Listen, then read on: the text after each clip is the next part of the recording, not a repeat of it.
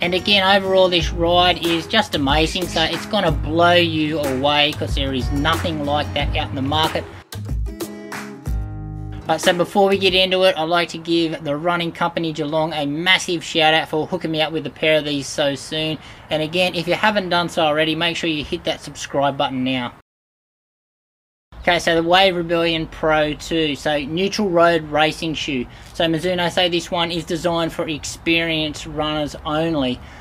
Quick spec, so we've got in Australia, it's jumped up $40 in price, $360. I think it's $250 in the US.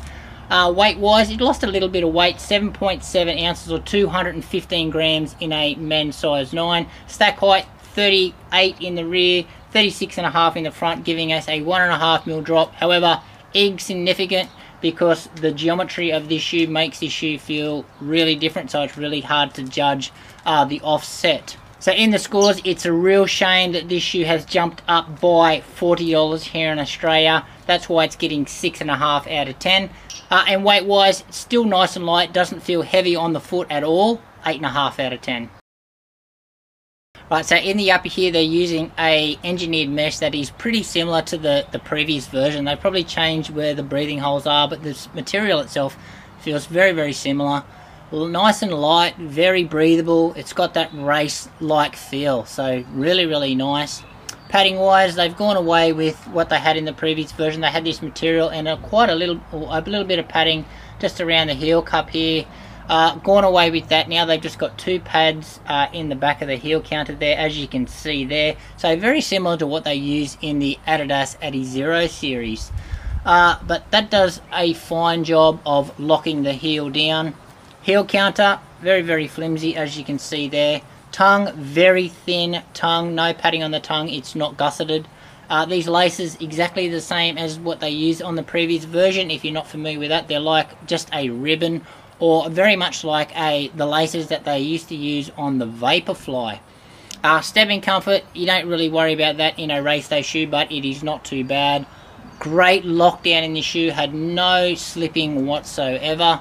And the fit now is true to size, so you don't no longer have to buy a half size up anymore. This one is good to go. So overall in the upper, pretty happy here with the upper. I was concerned about this sharp ribbing that they have got around the top of the shoe here.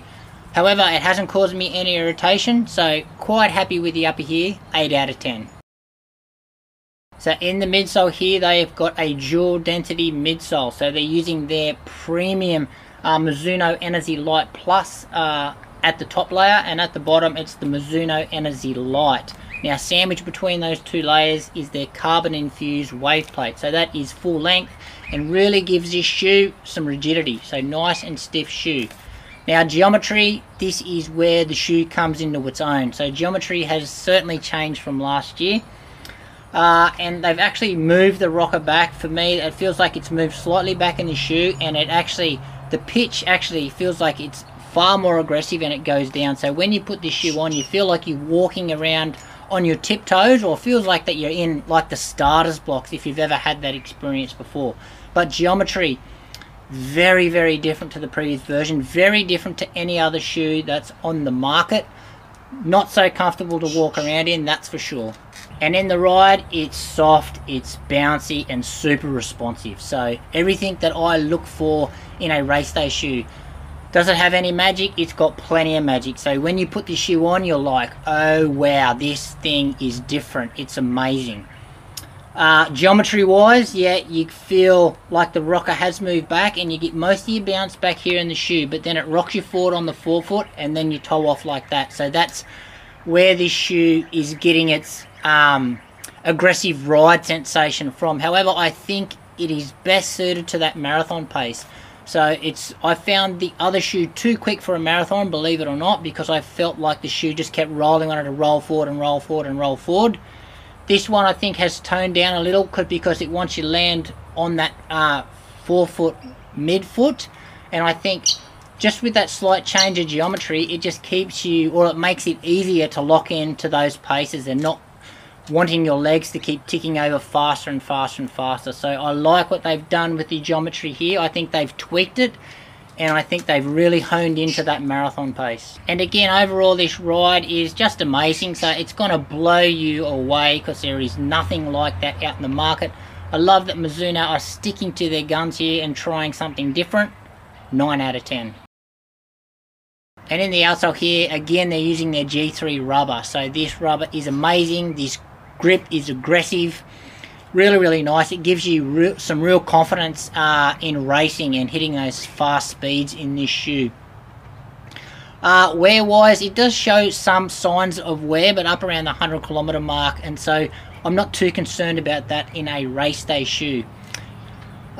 What they've done here, you can see the exposed carbon plate here. So they've actually changed that from the previous version. It used to have a big cutout here on the inside of the shoe. They've gone away with that now. So that does give a different sensation in the ride. However, I think it is better what they've done here with the midsole, so you're not collapsing medially on the shoe anymore. But again, I've said it before, if I could have this outsole rubber on any other shoe, or especially a race day shoe, I'm always picking this G3 rubber. Absolutely love it. 9 out of 10.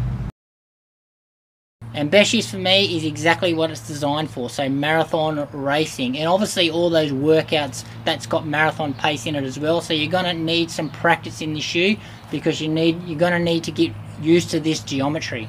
And as I said before, this shoe is best for those experienced runners, so it's not going to suit anyone that just wants to have a jogging shoe or use their jogging shoe to walk around in each day. This shoe is not good for that, and you're going to be really uncomfortable because of the way that the shoe sits on the foot. It's very uncomfortable to walk around, so if you want a shoe for that, you need to look elsewhere. Okay, so other options or other shoes to consider if you're thinking about this shoe. So in this category is the first version of this. The Mizuno Wave Rebellion Pro 1. You can pick up some good deals on that shoe at this stage, but it's the most similar feeling to this shoe. But again, geometry very different. The ride is very different. Also, the Nike Alpha Fly, so 1 or 2, they're going to give you, they've got a really big stack and a nice bouncy feeling like this one, but again, totally different. And if you want something a little firmer that's going to feel different, the Saucony Endorphin Elite. So I'm really over the moon that Mizuno are sticking to their guns here. So they're following the traditions of the original version, which is a shoe that I loved and a lot of other people that have loved as well. So well done there, Mizuno. So this Mizuno Energy Light is just a great foam, and that coupled with this geometry, they're really onto something different. So again, Mizuno, keep sticking to your guns. Don't conform to what everyone else is doing, because it's really refreshing to have a shoe that's so different, but it is an excellent race day option. And as you can see there by the score, excellent score, cracked over 40 again. So it's just a shame that the price went up, or it would have got another great score and it would have probably beat the first version. But again, they've got to conform with the rest of the shoe market out there. If everyone else is charging that amount for the shoes, Mizuno are going to get that as well. But well done, Mizuno. Great shoe.